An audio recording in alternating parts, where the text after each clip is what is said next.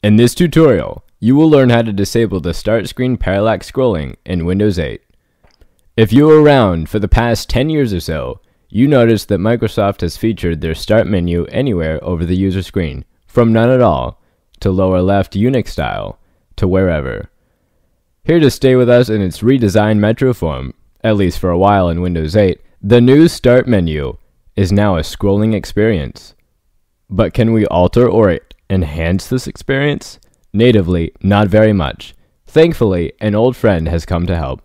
While your excursion to the start menu settings of Windows 8 will not give you many options, taking our advice and installing Stardock Decorate will offer you access to most all the features you would need.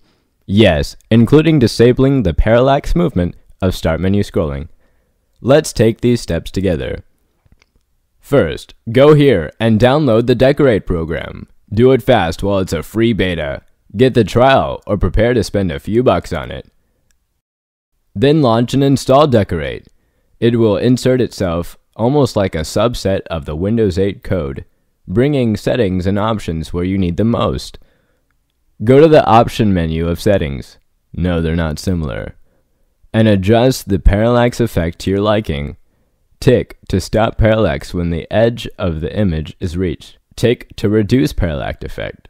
That's it. Now you have a start menu that is moving all at once. Much less confusing.